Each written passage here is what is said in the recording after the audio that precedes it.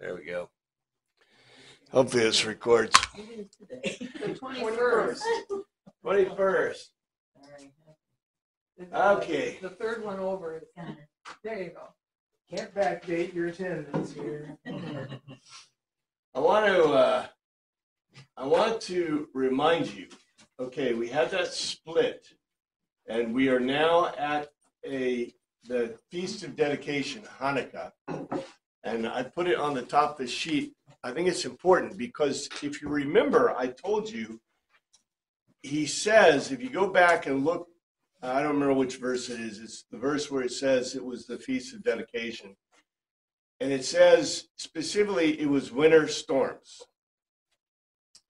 Now, I told you the Greek isn't going to tell you, isn't going to remind you again that there's winter storms. But you're going to see the effect of the winter storms. Greek is concrete. Do you remember back, and if you remember back to chapter 3 with Nicodemus, and that whole thing is mistranslated. You know, it says, you don't know where the wind comes from, but it's not the wind, it's pneuma. You know where pneuma comes from.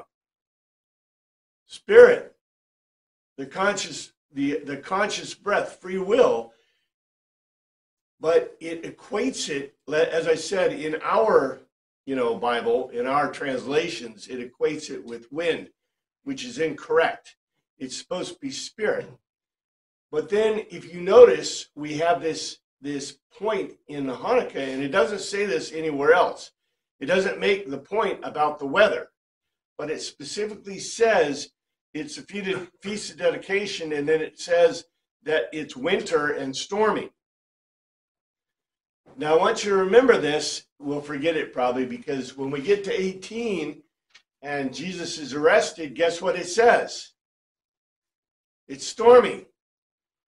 We also have this parallel about no one can snatch them out of my Father's hand, which, by the way, will have a parallel in 18.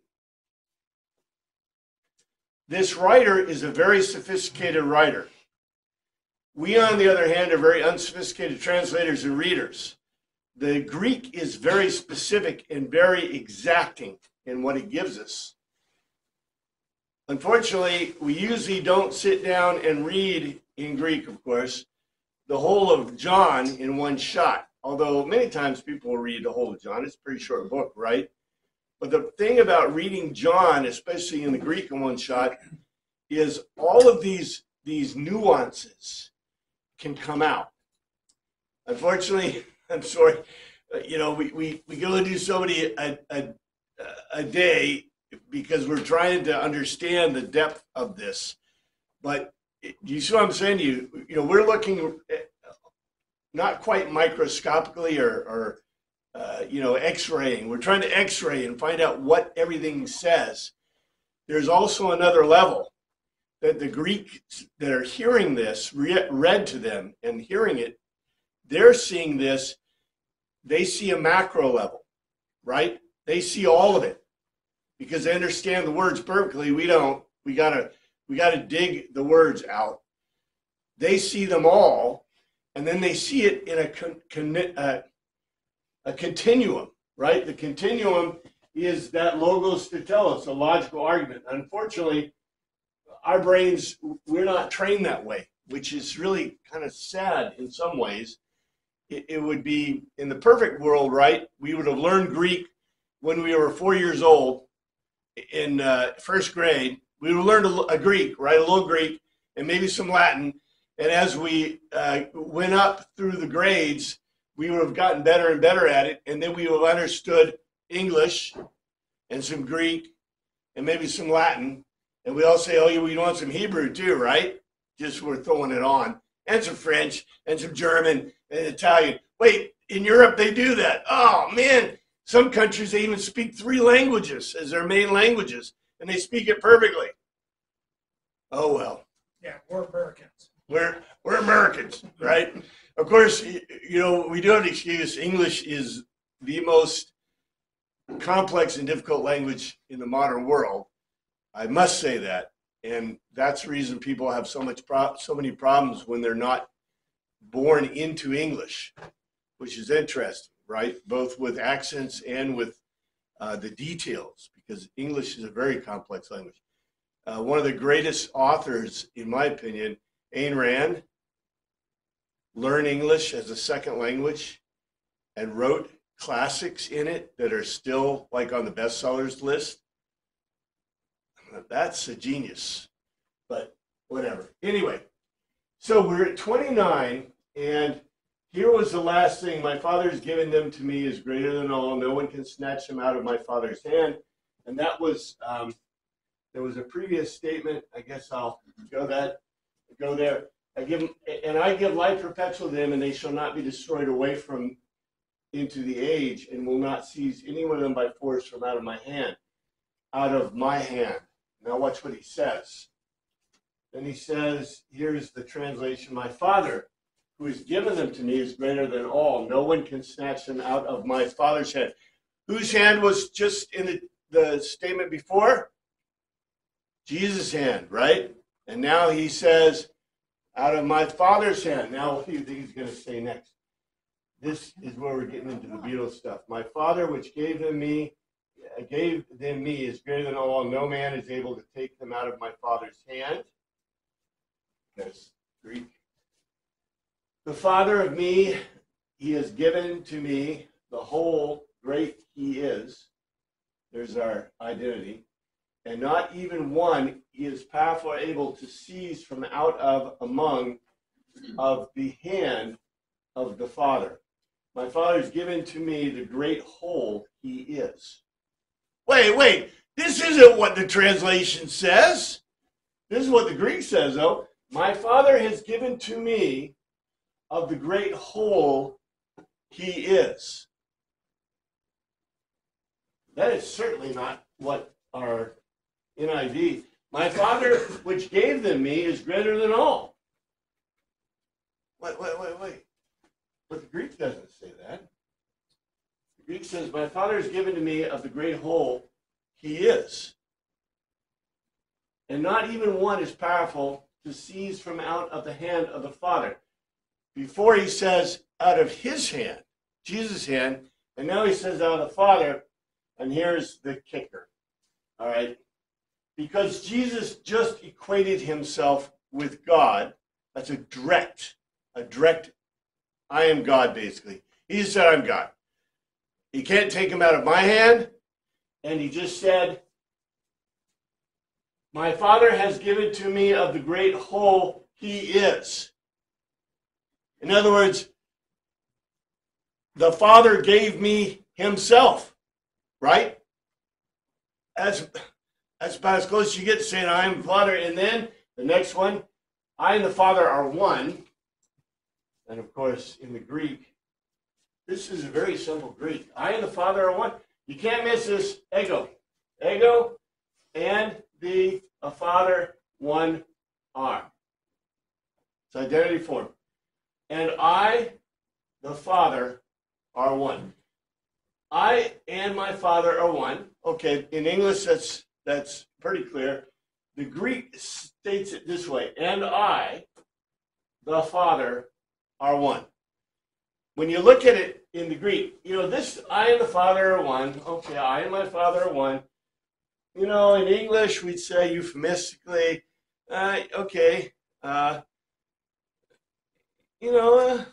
what? One in thought, one in heart, one in mind. But when you see in the Greek, and I, the Father, are one, what does that tell you? What is he saying?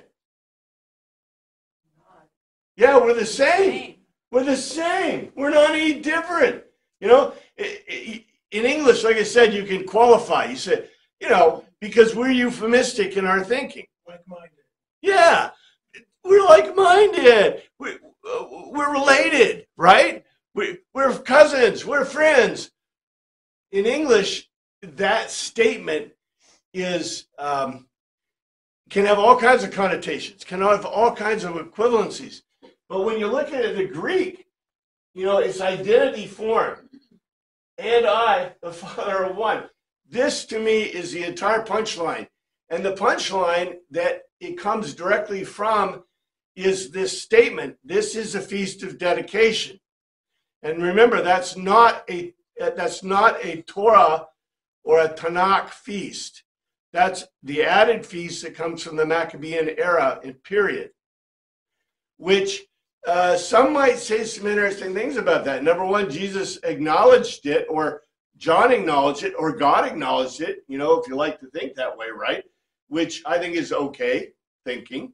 But even more important is it said it's the Feast of Dedication, which celebrates the fact that the Maccabees defeated the Seleucids, the Greeks.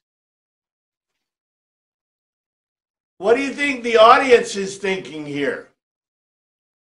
The audience knows the Feast of Dedication celebrates the fact that they restored the temple, they defeated the Greeks, and that life was all better? No, then they invited the Romans in to help. Okay, not a good idea, but do you see this? This is what historically it means to the people. And so when Jesus is making this statement, number one, we're talking about the Feast of Dedication. So therefore, it's the restoration of the temple. What do you think Jesus means by the restoration of the temple? Eventually, we're going to get to the point, right? They've already talked about it at the very beginning. When Jesus was walking along, and what did John the Baptizer say? John the Immerser say? Behold the Lamb of God who takes away the sin of the world. Bingo. Bingo. That's way back in chapter 1, but you can never forget the fact we've moved on, yet we haven't moved on, because we have got to have the reconciliation of God with the people. And therefore, the reason, you notice, I don't think they said it Sukkot. They did say it's Passover in one case, but Passover is reconciliation, right? But it says specifically the dedication. I think this is really important. And even if they had to explain it to the audience, but I don't think they have to. Look, you don't have to explain, it's like explaining the Vietnam War, right? Well, maybe today you'd have to explain it to kids or whatever, to people about the Vietnam War or about the Korean War, about World War II. But that's less than 100 years away, right? The Maccabean War was about 168. So we're talking, recent history in the terms of the big picture of history. When the Greeks are still talking about 500 BC and Thermopylae, right? And all that was the beginning of their history. And the Greeks are loving the Hebrews because what did the Hebrews do? The Hebrews, yeah, they had written down the Torah and the Tanakh, and they thought that was great. And that was before the stuff they wrote down, right? The inventors of history are like really pleased by those who first wrote down history. Cool stuff. Anyway, so this is really important because it fits into that. And look what it says. Again, these Jewish opponents picked up stones to stone him. Of course, in the Greek, it's about that. It's close. The Jews took up stones against stone. They took up with their hands, certainly accordingly, palinanu, lithos stones, these Judeans, in order that they might throw stones at him. And translation, accordingly anew, the Judeans took up stones with their hands in order they might throw stones at him. They were going to stone him. Okay? This is a direct proof. This is a proof. Okay? If someone calls himself God, what's the reaction of the crowd? Right? If they thought he was kidding, what would they do? Laugh. Yeah, laugh. Oh, yeah, great joke, Steinfeld, right? Yeah. On the other hand, if they believed him, they wouldn't have taken up stones. that's an interesting statement. If they were truly convinced, it's not a good idea to stone your God, right? Yeah. So they obviously thought he was blaspheming. Yeah, But it was clear what he said to them that I got. I mean, there was no misunderstanding there. Hmm. You don't pick up stones if you don't actually get what he was telling them. Yeah, and the point I want for you, I mean, you guys get it, but the thing I want to give you is I want to give you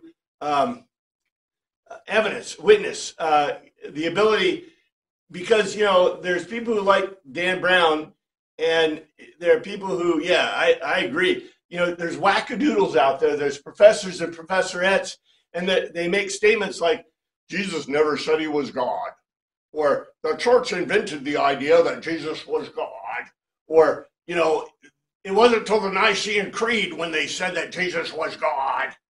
But yet you have this. And by the way, when we looked at Mark and Matthew, we haven't really looked at Luke, but, in all those, what do we get? We get Jesus basically directly in Greek saying, hey, I'm God. And the people will go, well, we're going to stone you, which says, hey, they got it. It's like, I don't know, don't go into an Islamic country and claim to be Muhammad, because, you're going to probably get the same treatment, if they believe you, right? Or if they understand your words or what you said. So I'm just saying, this is really interesting to me. It's interesting to me that I hear it all the time. I read, people send me info, you guys send me information, I read this stuff, and they're always making these claims about Jesus. National Geographic, our government even makes claims about Jesus and about, the stuff. And you go, huh? Where are you getting this? I mean, did you even read the documents? Did you just make this up on your own? And they did. A lot of times these people are making stuff up. Oh, there can't be merit, right? I hear this all the time when I teach classes to more secular groups. They go, well, obviously the Gospels are wrong because they mention miracles. And I look at them right in the eye and I go, well, have you ever read Epictetus? Have you ever read have you ever read Marcus Aurelius? Have you ever read Caesar? Do you know that every other page is a miracle? Read them. Every other page. Ancient literature is full of miracles. They're sacrificing. Matter of fact, if you go back and reread all those Greek books you were supposed to read when you were kids, right? All those Greek books about Thermophilus, what do? They sacrificed, and they looked at the guts, and if there was a miracle, because the guts were right, then they went off and fought, right? And they said it was a miracle we won because the guts showed that we were going to win. Or afterwards they said the guts were wrong and they showed that we were not going to win and we lost, right? There are miracles on miracles on miracles on miracles that are mentioned in ancient texts, because many times things happen that they recorded, or they wouldn't have recorded them, right? They recorded them because they were miraculous. We see miracles in the New Testament, so it's irrational. It is absolutely the most irrational thing in the world for someone who supposedly studied books in antiquity and going, well, these books talk about miracles, therefore we must throw them in the garbage.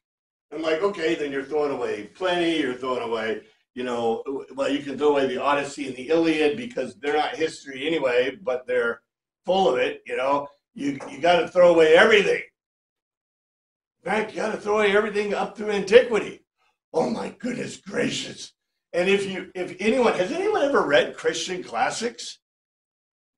What are Christian classics full of? The St. Francis of Assisi, St. Teresa of Avila, St. Lawrence, all the saints. What are they full of? Yeah. Miracles. Yeah. All kinds of miraculous things happened to them. They were either aware of them or, I think they all happened. They were just recording them. We're just living in an age where we don't seem to notice miracles very much because, you turn on the microwave and it heats your soup, and you're like, that's kind of a miracle, but whatever. You know, and I'm a scientist, so anyway. But Jesus said, I have shown you many good works from the Father. For which of these do you stone me? We know. Okay, remember, John is the Simeon. It's the signs gospel. And so, of course, this has got to come up. Because what does Jesus do in John? He gives a sign, a Simeon, and then we get this verbal logos to tell us, beautiful logos to tell us about what it means. Of course, we ignore all what it means, but we get the signs, and it's really cool stuff. Jesus answered them, many good works have I showed you from my Father. For which of those works do you stone me? This is a beautiful, ironic statement. In Greek, it's like the perfect, it's like the joke text. Da-dum, right?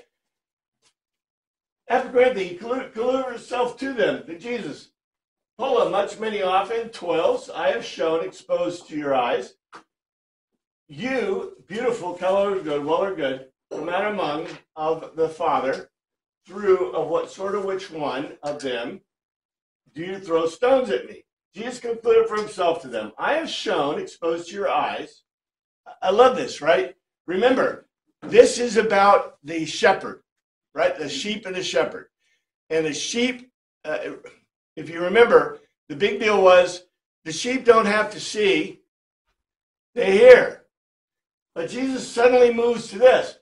I have shown, I've exposed to your eyes. Obviously, this group is not part of his sheep because they don't hear the tone of the shepherd, which I think is really interesting. You, many beautiful, well or good toils from out of the Father. I have shown you many beautiful toils from out of the Father. He just claimed to be the Father, but he said, I showed you these from the Father. Through which one toil of them you throw stones at me? Beautiful Greek question. This is like pure Greek, right? Ask the question and see what they do. Like I said, a very straightforward argument in the Greek. And they say, we are not stoning you for any good work, they replied, but for blasphemy, because you, a mere man, claim to be God. I'm just saying, okay, those professors and professorettes, I want to have a discussion with them. Because this is like, even in our translations, pretty obvious. The Jews answer and say, for good work we stone thee not, for blasphemy, because thou being a man makest thyself God. I didn't have to wait until 300 AD to do this. It's like right there. And this is 90 AD. We have documents from the 2nd century of John. John is the closest we got. I showed you all the details way back, in the first. They conclude for themselves, Cam, the Judeans, threw all over a beautiful one of good of a 12. We do not throw stones at you. Other thing, contrariwise, through blasphemous, slow to call something good that is really good, slander. It's interesting. Blasphemous means slow to call something good that is really good, slander. And that is because you, a man, he being, identity, you make or do of yourself a God. And it's not the God, a God, which is interesting too, right? Because they're not acknowledging that he's calling himself the God, Jehovah, but rather that he is calling himself God. The Judeans conclude for themselves him through all over a beautiful or good toil. We do not throw stones at you. Contrariwise, through slow to call something good that is really good, and because you being a man, you make of yourself a God. That is a really straightforward and direct statement in ancient Greek and also in the ancient world.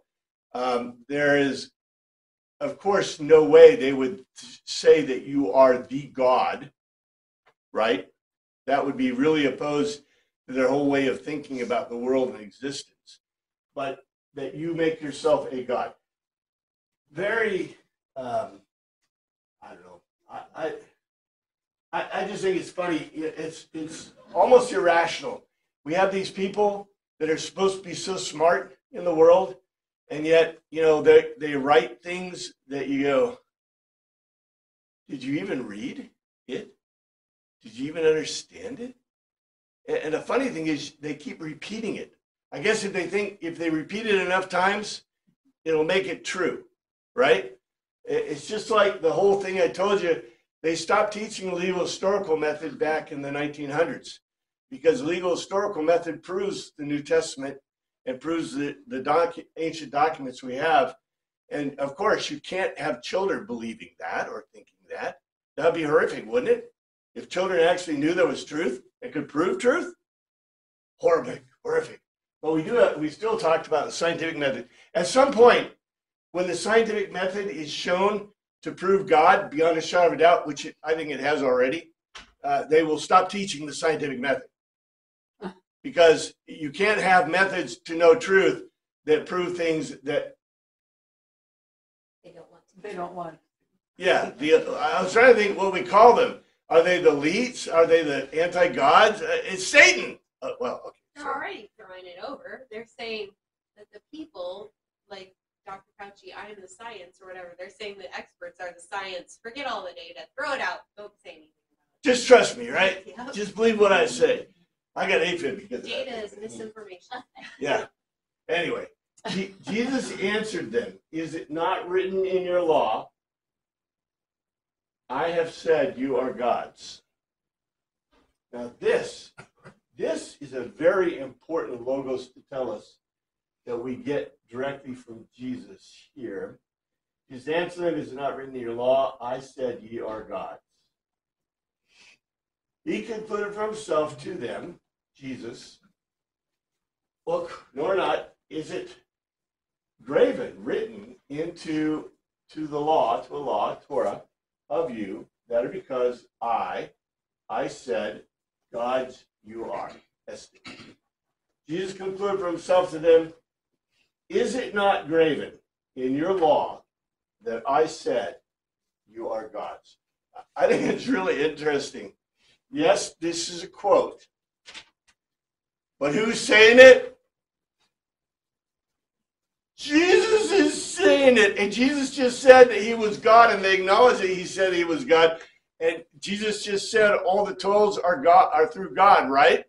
So Jesus is saying, it's like he is saying it directly from historical antiquity. In other words, it's like he's saying, the Torah, is it not written in your law that I said you are gods? I think that's really cool. I mean, I think that is a direct, intentional thing, right? Of course, we translate it, is it not written in your law, I said you're gods? Like, it's like the quote, right? But they don't have quotes, right? There's no quotes, there's no punctuation. So if you read it directly, it's not just a quote, it's Jesus, God, saying, I said, you're gods. Like, they should be pulling up more stones with that one. But anyway, and don't worry, they will. Don't worry, they will. There's a Tanakh allusion. It's Psalm 82:6. I think it's kind of funny that he says, in your laws, In your laws. not in God's laws. Wink, wink, nod, nod, right. Yeah. There is not, okay, in my opinion, there is not a single word out of place in the Greek. Like I told you before, it is much safer and better for us to presume that these documents are historical documents because it gives us a lot stronger footing in the world when we discuss them. Because if you go to somebody and say they're inspired, right? They'll look you right in the hand and go, well, the Bhagavad Gita is inspired, the Quran's inspired, the Zarathustra's inspired, they'll go on down the thing. Which one is not inspired? However, if you say it's historical, where does that put you? puts you on the same footing as Caesar and Epictetus and Marcus Aurelius. So you can say, Jesus said this, right? Without a shadow of a doubt. I don't have to worry about being inspired. Now, as Christians, we can, it can be as inspired as we want it to be, and we can gain all kinds of extra knowledge from it that we want. But I'm just saying, from a historical standpoint, it is very healthy for us. If you want to fight battles, you're not going to win on inspiration, but you're going to win on historical data. And that's the whole point, right? If you understand it, you got the Greek, you got, you got the history, that puts us in a really strong position. Now, I didn't retranslate this from the Greek, from the Septuagint, but the quotes from the Septuagint: God presides in the great assembly, renders judgment among the gods. How long will you defend the unjust and show partiality to the wicked? Defend the weak and the fatherless. Uphold the cause of the poor and the oppressed. Rescue the weak and the needy. Deliver from the hand of the wicked. The gods know nothing. They understand nothing. They walk about in darkness. All the foundations of the earth are shaken. I said, you are gods. You are all sons of the Most High.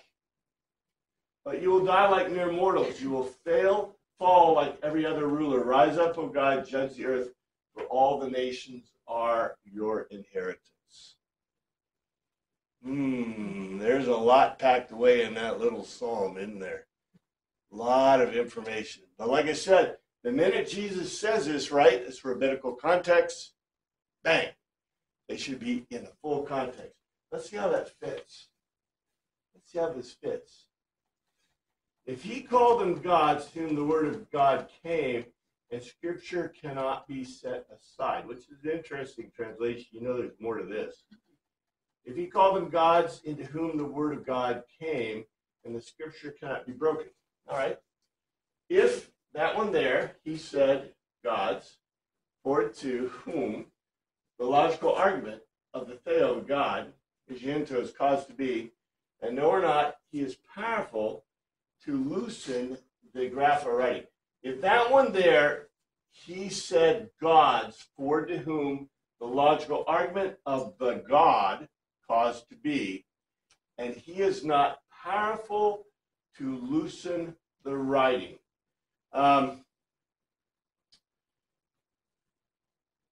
Yes, the Greek is a little complex. And yes, we simplified it, but I think you can kind of gather from this. If that one there, he said gods, okay, that one there is God in Jesus. In other words, Jehovah, to whom the logical argument of the God caused to be. The logical argument of the God, Jesus keeps telling us, that is the gospel. That, we call it the gospel, right? The logical argument of God, Jesus says over and over again, if you trust my logical argument and are persuaded, right, convinced, that's what he keeps telling them. That's what the logical argument of God is, caused to be. And he is not powerful to loosen the writing. What he's talking about is not God loosening the writing. Who would loosen the writing? Who would attempt to loosen the writing? The audience. Yeah, the audience. The Judeans, I think the chosen is really cool because you got the Pharisees and the Sadducees, and you see that all that, they don't show enough of that whatever going around. But remember, this it was interesting because at the Woman of the Well thing, they had the 5 books of the Bible, right? The Torah, but no more in Samaria. But guess what? That's what the priests have. The priests don't trust the Tanakh. They don't trust the Mishnah and the Talmud. It's the Sanhedrin. It's not the Sanhedrin. It's the Pharisees. The Sadducees, the priests, only have the first 5. Guess what they don't have? They don't have Psalms. Psalms is Tanakh. That's Pharisaic. Of course, Jesus is the rabbi of Capernaum. Ooh. Yes, ma'am. Is the word for law then in verse 34 actually Torah, as you have in quote or parentheses because this is from Psalms, not the Torah. It's nomo. It's nomo. So yes, it shouldn't probably be Torah. It should be. The reason I put nomos is because, let's see, where is that? The previous one? Is it the previous verse? 34, yeah. Yeah. The reason I put in Torah is because generally when we say nomo is a law. And nomo is the Torah. So is he saying that the Tanakh is just as much scripture as the Torah? I think he is. And I think that's really, okay, look, Jesus, I will never say that Jesus was not an irritant on purpose, okay? I think Jesus is a wonderful Greek kind of irritant, right? Irony, satire, he is poking the bear all the time. If you haven't noticed, right? And that is part of the thing. I think that he's in the temple, right? This is in the temple. We already said it was in the, we don't know if he's going into sacrifice or coming out after the sacrifice, but he was in the portico of Solomon. So he's at the entrance to the temple. And so who's there? Regular people, Pharisees, Sadducees, everybody's coming there, right? So guess what? When he says this, what do the Sadducees do? Oh, right? What do the Pharisees are kind of like, well, it's not really the law, the nomos, but see, they use the term nomo, law. The term is used in the New Testament specifically to imply the written Tanakh and Torah all together, right?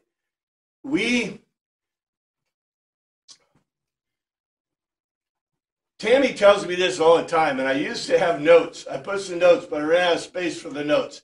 But this whole thing about the Torah, the Tanakh, the Mishnah, and the Talmud, these are really, really, really important kind of ideas that every Jewish kid knows, right?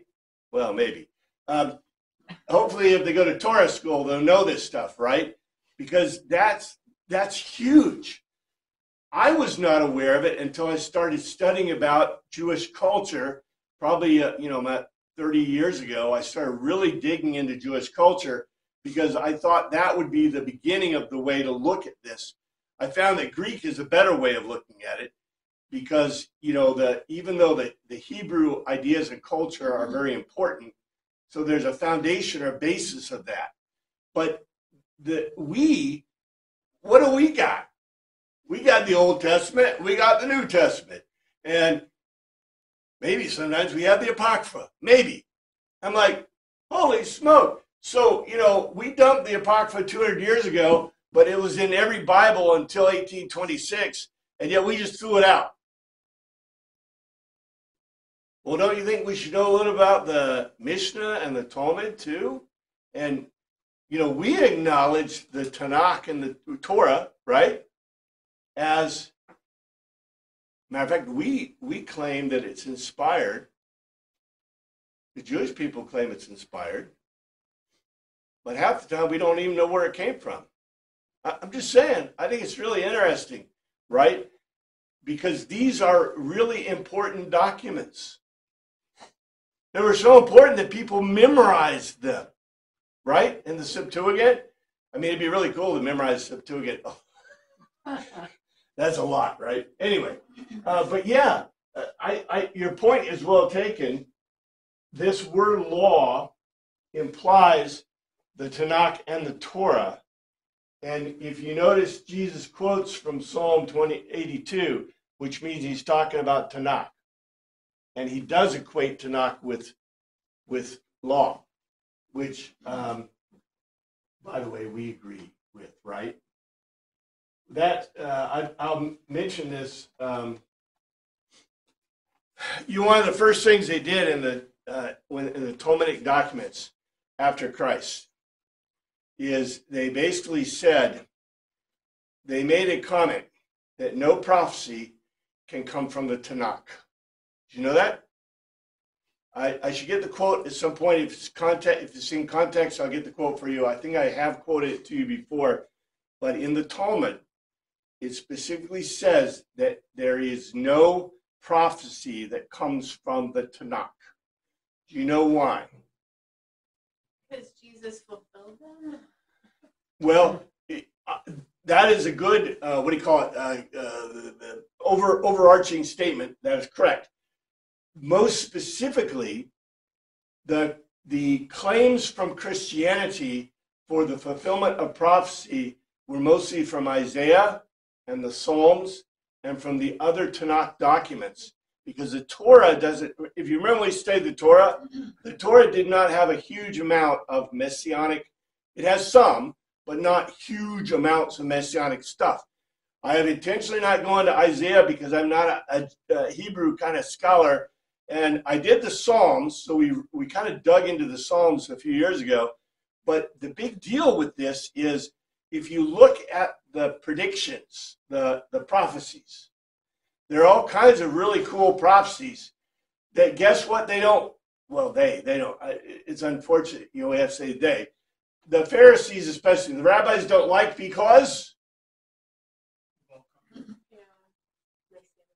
they're messianic and they came true. And if you start looking through them, you go, huh? Tick, Bethlehem, tick, the murder of the innocents, tick, a virgin shall conceive, tick. I'm like, you know, you keep going down and guess where all those are? They're in Isaiah, they're in some in Ezekiel, I think, or in Nehemiah. 22 for sure.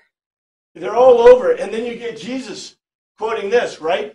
One of the reasons that they didn't remember, one of the reasons in the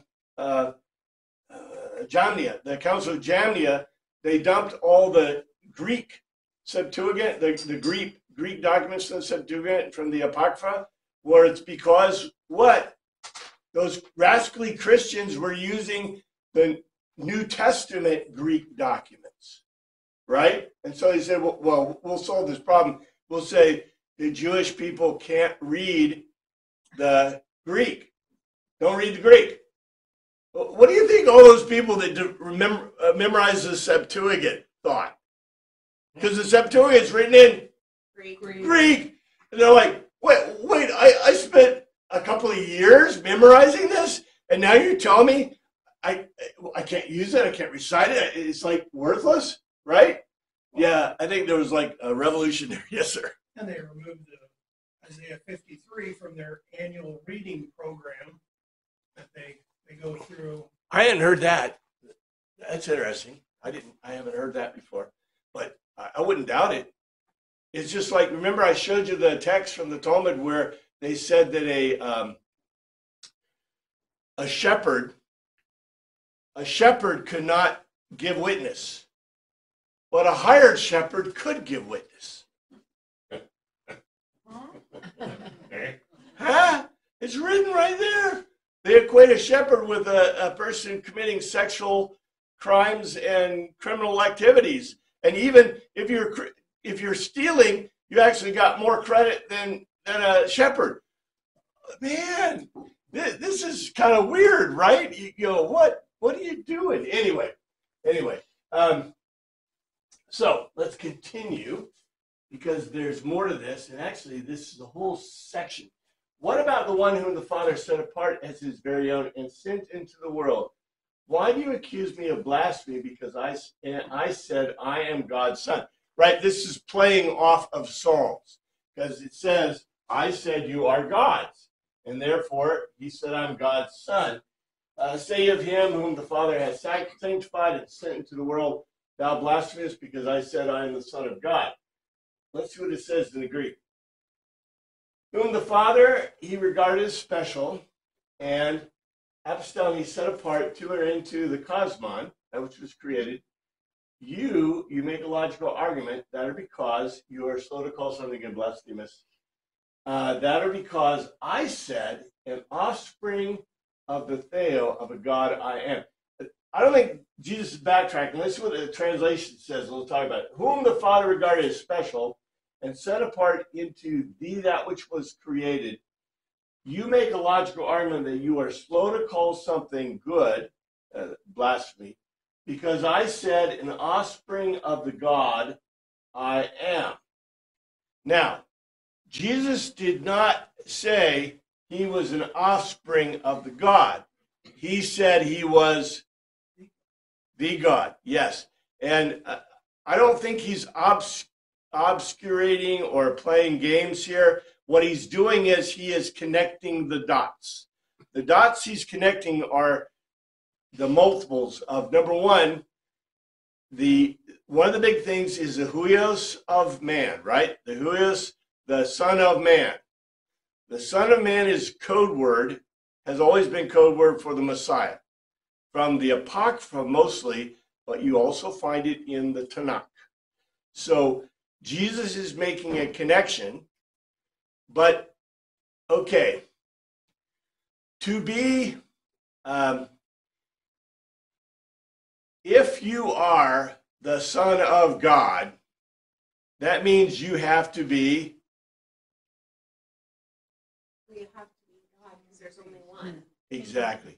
You have to be God, right? You notice that they don't talk about, and I think this is very intentional. If we were talking in a Greek sense, we would talk about demigods, right? Hagios, demigods. Hagios is never applied to Jesus. Hagios is applied to usins as demigods. And I think it comes from this 82 specifically. But Jesus calls himself the Son of Man. And he also, and here he's calling himself Son of God. I like who is offspring. It's male offspring. I should probably put a him in parentheses because huios is a male verb or a male noun. But offspring of the God. And you notice ego eimi.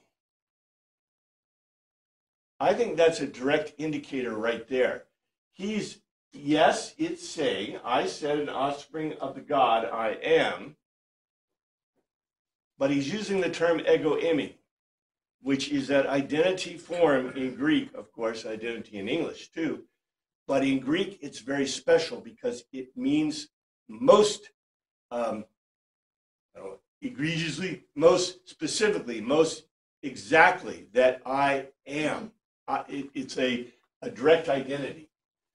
And let's see how their response is to that. Where we get with this. Do not believe me unless I do the works of my Father. If I do not do the works of my Father, believe me not. This is interesting in Greek itself. If, no or not, I make her do the toils of a Father of me, not lest you are persuaded of me. If I do not do the toils of my Father, you are not persuaded to me. I think, look at the translation. If I do not the works of my Father, believe me not. That looks like it's a qualified negation, but in English, it's saying, if I don't do the works of my Father, don't believe. Right? Look at the Greek.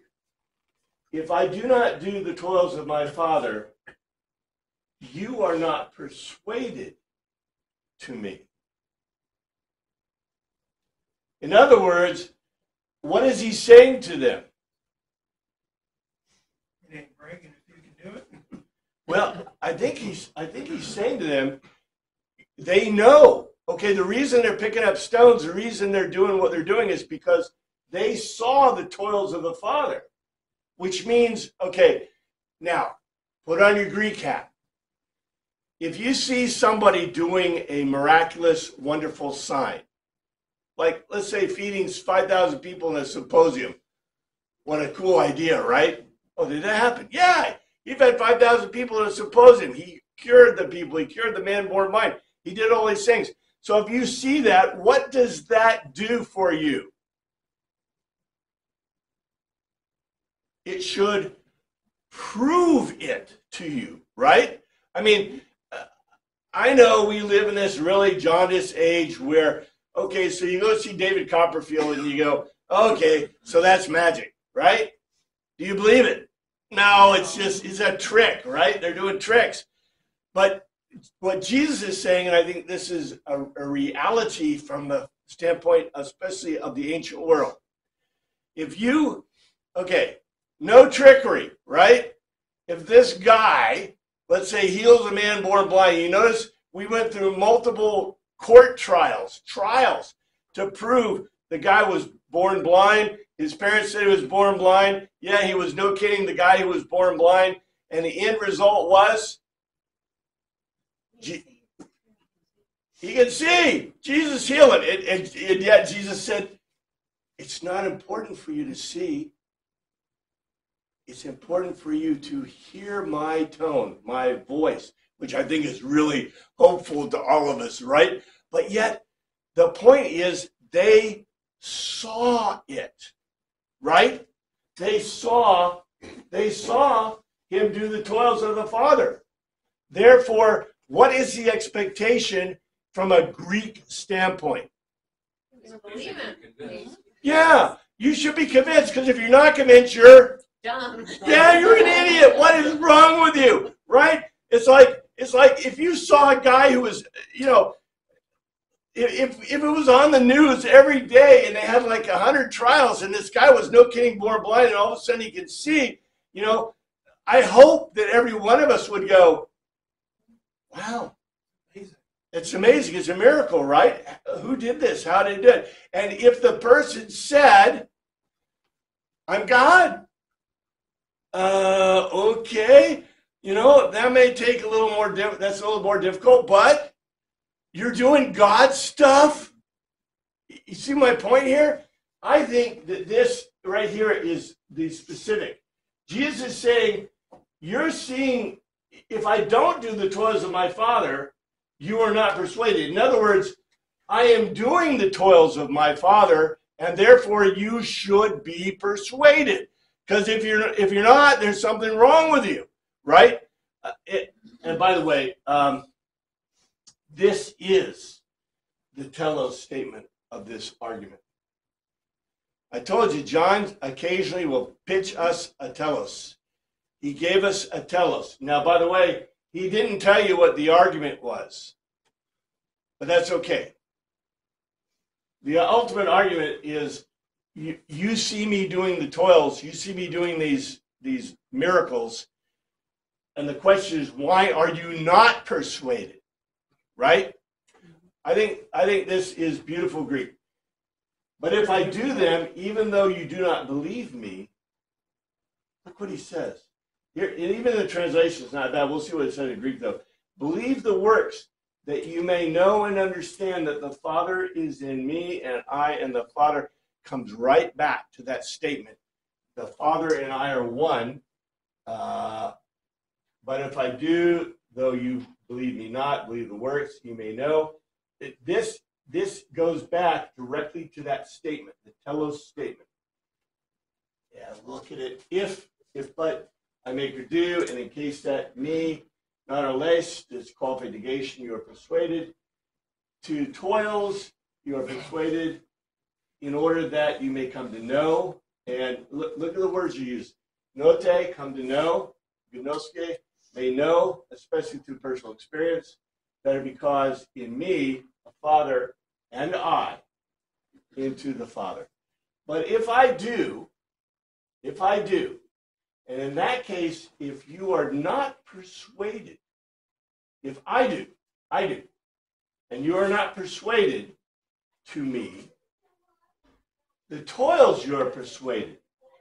In other words, even if you're not persuaded about me, look at the miracles I did, right?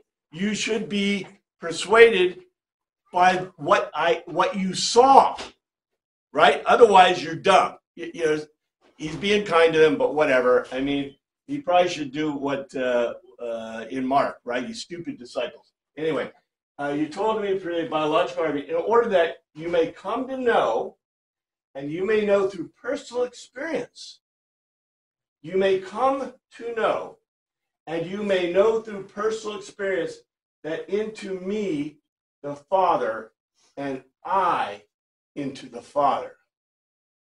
I think this is direct, obvious. You know, he's basically repeating.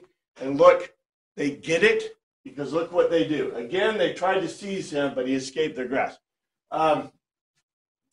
The proof text of this whole thing is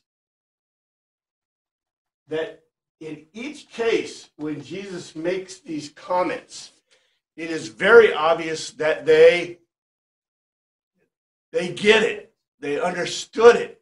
They didn't miss the point, right? As a matter of fact, they were really irritated because he said, I'm God. God and I are the same, right? And now he went and he made this beautiful logos. The logos is, okay, so you don't believe that the Father and I are the same, right? Look at the toils. Look at the signs I'm doing. The signs should tell you what? That these are only things that God can do. And by the way, I should, let's see, do I have time? Yeah, I got a couple of minutes. This goes back to a very, very important point. And if you remember C.S. Lewis, can't forget C.S. Lewis, but C.S. Lewis wasn't the inventor of this idea. It comes out of Greek worldview. Okay, so when I create the natural world and the natural order of things, we call that, and if I drew the picture, I got stuff here, maybe I could, if I have time to draw a picture, maybe I could draw the picture.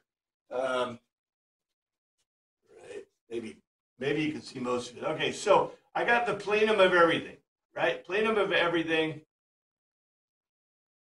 That's just everything. And then there's the creation, the cosmos.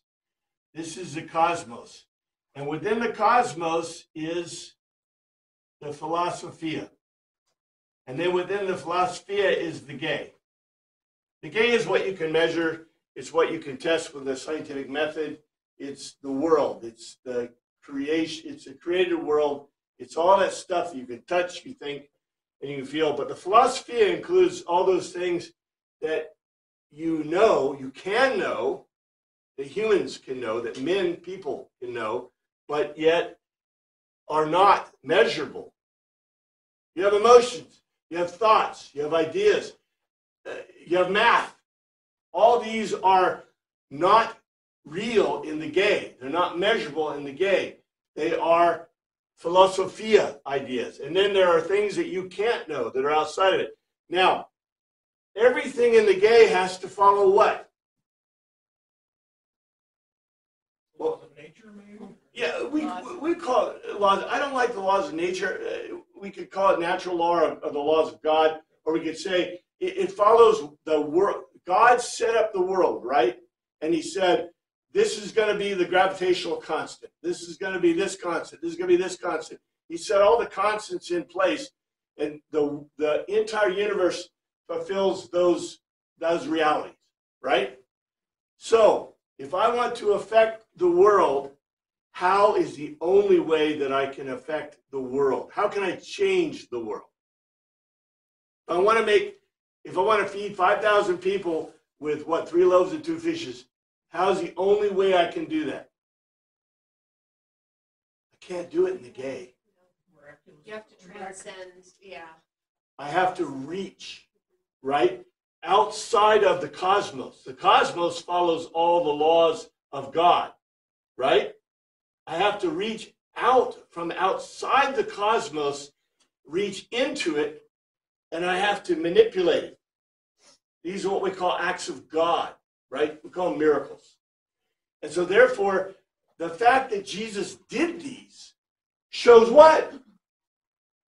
That he's outside the cosmos, that's where God is. Yeah, and okay. What are you going to say? Well, the prophets, other people also did miracles. Of course, it was God's power, but when Elijah and Elisha did their miracles or whatever, they were still only human. So, couldn't the people who didn't want to believe he was God just argue he's like those other prophets? It's the power of God, but he's just human. They could. However, the claims he made are very interesting. And also, remember the audience here? I think it's Greeks and Romans mostly. Okay? Yes, there are Hebrews in that audience, But the main audience is the Greeks and Romans. And what do the Greeks know? That's what the Greeks know. The Greeks know that the only way that you can change the laws, now, the Greeks still got the animism base, they still got the pantheonic paganism base, but they know that even the gods of the Greeks, what can the Greek gods not do? They cannot change the laws that affect them. Now, the Greeks would not understand. The Greeks wouldn't say we understand the law of physics yet. They haven't got to that point. They haven't, the scientific method is barely there, right? But yet they would say that we understand the laws of the world and nature, and that you just can't change them, right? So the gods themselves must live within that world. However, if you have someone coming into the cosmos from outside, and by that is the C.S. Lewis stuff, right? In Mere Christianity, I believe, that's the way miracles happen. Thank you, Father, for your word. We pray you look at this week. In your name we pray. And the prophets never claimed that they were doing it. That's They true. always They never said claimed that they were God or the Son of Man. and they're doing it through God. Yeah, see what happened to Moses? When the apostles did miracles too, they healed and healed a blind man and so forth, but they said through